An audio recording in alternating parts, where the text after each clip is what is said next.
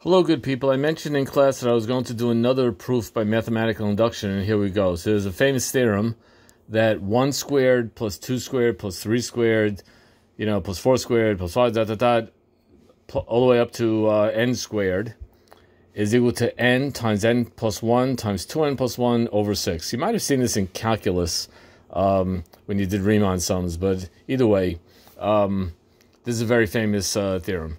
Now, we're going to prove it. We're going to use mathematical induction. So first, before I do that, I want to, technically, I want to show that it works for n equals 1, but I want to do a few of them just so you get the idea.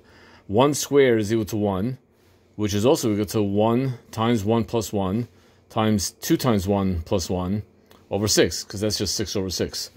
1 squared plus 2 squared, well, that's 5, of course, and that's going to be equal to 2 times 2 plus 1 times 2 times 2 plus 1 over 5, because that's 2 times 3, which is cancels the 6 right away, and that's 4 plus 1 is 5 equals 5.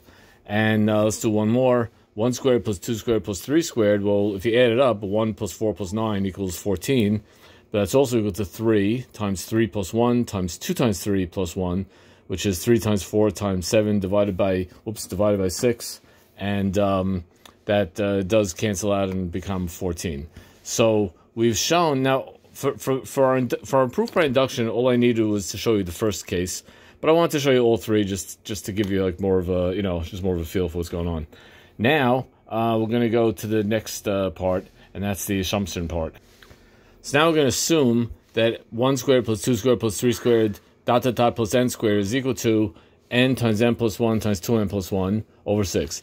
So we're gonna let n be some number where this actually holds, and we see n could be 1, 2, 3. We know we've already established that this holds, so it's not that much of an assumption. But given, I should really say given any number n where this works, where this formula happens to work, I want to prove that if it works for a number n, it's automatically going to work for the number n plus 1. What I'm gonna do is I'm going to take I'm gonna look at this equation. I'm going to add n plus 1 squared. So now on this side I have 1 squared plus 2 squared plus plus n squared plus n plus 1 squared. So I now have this. I now have the sum of the squares from 1 squared all the way up to n plus 1 squared, and that's going to equal to n times n plus 1 to 2 times 1 over 6, which is just bring that right down, and that's equal to the bracketed part right there, plus n plus 1 squared. But I wrote n plus 1 squared. I wrote it as 6 over 6 because I'm going to combine the fractions. Now I factor out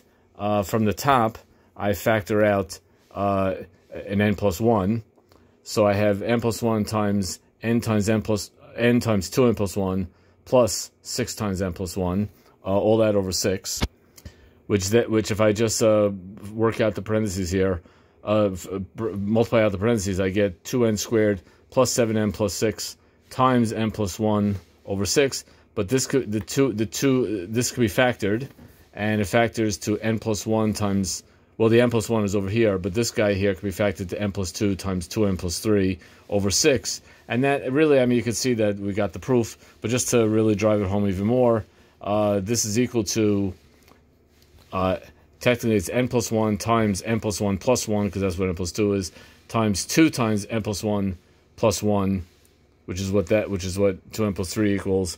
And I've shown that the sum of from 1 squared to n plus 1 squared is equal to this, which really falls into the same, it's like basically substituting n plus 1 into n for the original thing. Anyway, thus we have proved by mathematical induction QED. So by mathematical induction, we have proved that the sum of the numbers from 1 squared to n squared comes out to n times n plus 1 times 2n plus 1, which is exactly what I wanted to prove, and we use the famous technique of mathematical induction.